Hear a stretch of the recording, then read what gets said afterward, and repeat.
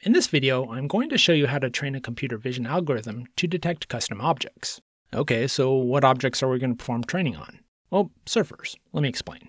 So in a prior video, I showed you how to perform object detection by using YOLO version 8 and OpenCV. Now, we were able to use the default models in YOLO to detect the surfers in a video. Well, actually, we weren't detecting surfers per se, we were detecting people. Now you might be thinking to yourself, surfers are people, so why am I making this distinction between surfers and people? Well, I'll come back to this in a moment here.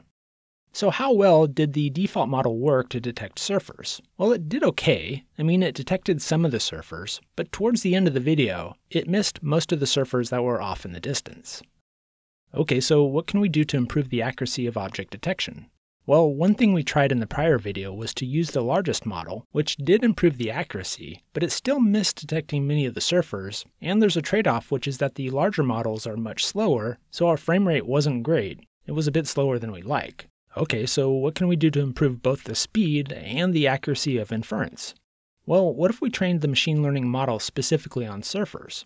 In theory, doing this could significantly improve the accuracy, as surfers do look a bit different visually than a person, and so training specifically on surfers could lead to better results, and we can potentially use a smaller model, which would be faster.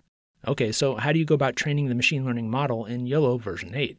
Well, it's actually not that hard to do, but it is time-consuming and a bit tedious. Now, at a high level, training consists of collecting a bunch of images that include the object or objects you wish to detect. Next, you need to draw bounding boxes around the objects in the images, then basically you'll start the training process and pass along the labeled images. Then you get an updated model file as an output to the training process. Now, just so you know, there are tools to help you do the labeling, and I'm going to use one of my favorite labeling tools, which is RoboFlow. So I'm going to show you how to label with RoboFlow, but then I'll explain what's happening underneath the hood when we use a tool like RoboFlow. Okay, to begin labeling, I'll sign into RoboFlow with my free account. Next, I'll create a new project. This project will be for object detection, and we're detecting surfers, and the project name will be Surfer Vision, and I'll create this public project.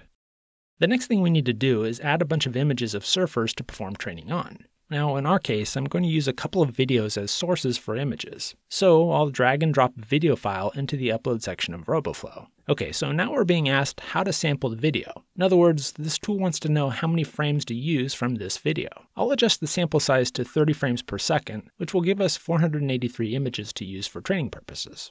Next, I'll click Choose Frame Rate, and as you can see, the tool is breaking the video up into individual frames, which I'm going to start labeling or annotating in a moment here.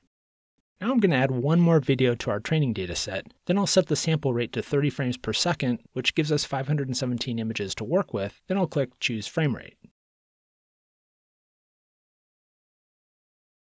Okay, so in total we've got 912 images to train with. Now in a production scenario, you'll likely want to train on many more images than this, but this is good enough for our purposes. Next I'll click Save and Continue, and now the images are being uploaded to RoboFlow.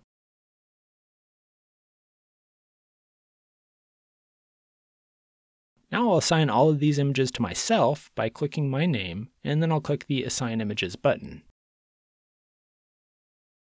Next, I'll click the Start Annotating button, and then I'll start drawing bounding boxes around every surfer that's visible. So this is the tedious part of training that can be very time-consuming. Now, after I've labeled all the surfers in one image, I'll advance to the next image and annotate this image, and I'll keep going until all the images are labeled.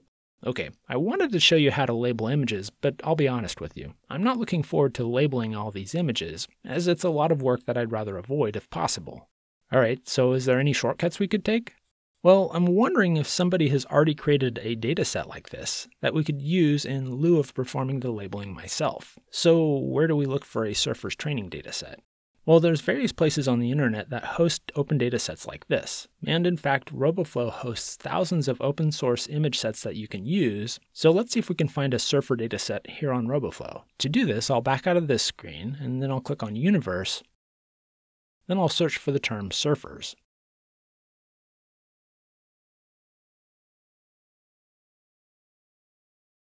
Okay, check this dataset out. It's a surfer dataset with over 8,000 images, which looks promising. Let's take a closer look.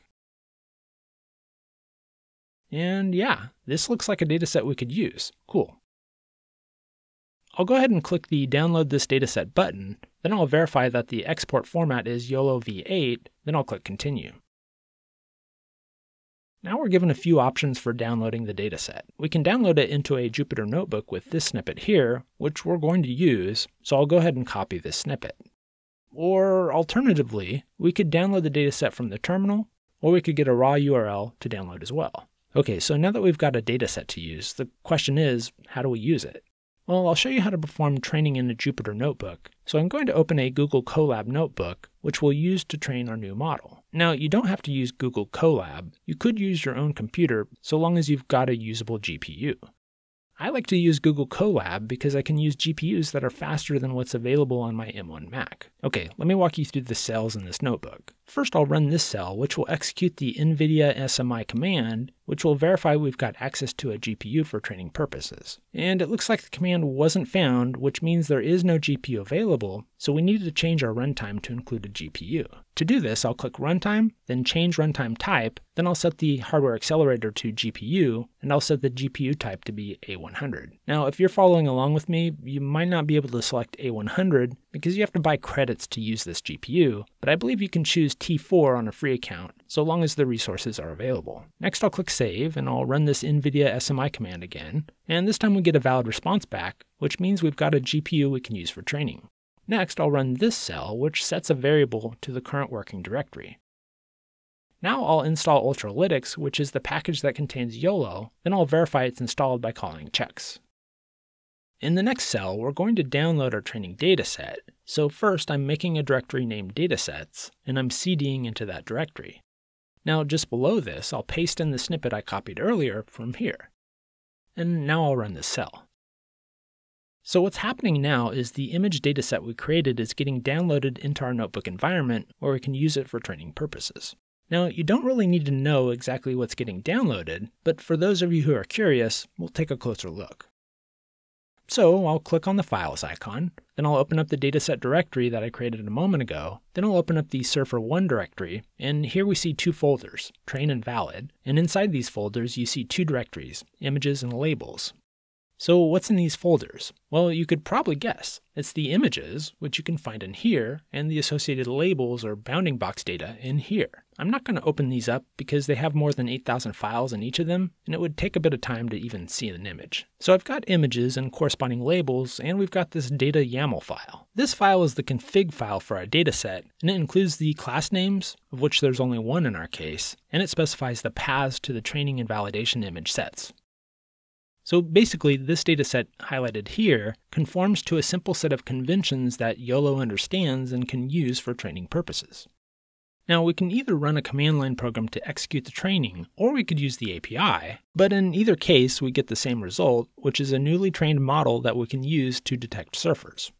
I'll go ahead and perform the training using the command line option. So I'll execute the YOLO command, and I'm passing it the task detect for object detection, then I'm passing it the mode, which I'm setting to train, then I'm specifying which base model to use. In our case, I'm specifying the small model. Then I'm passing along the location of our dataset configuration file. Then I'm saying we'll run the training for 100 epochs, and I'm setting the image size to 640, and I'm setting plots to true. Next, I'll go ahead and kick off our training run, and this is going to take a bit of time, so I'll fast forward to the end. Okay, the training is done, and it created a model file in this path right here. So I'll go ahead and run this cell, which will download the generated model file for us. Next, I'll copy the model file and paste it into the folder where our script is. Then I'll replace this old model file name with our new model file name, and I'll run our script again, so we can get a sense of how well our model is working. Okay, it looks like most of the surfers are getting recognized, and our frame rate is pretty good as well. Nice. Hey, here at Mycelial, we're building development tools for machine learning at the edge. More specifically, we're building the data backbone for edge machine learning applications. If you're curious about what we're building, I'd encourage you to join our mailing list to learn more.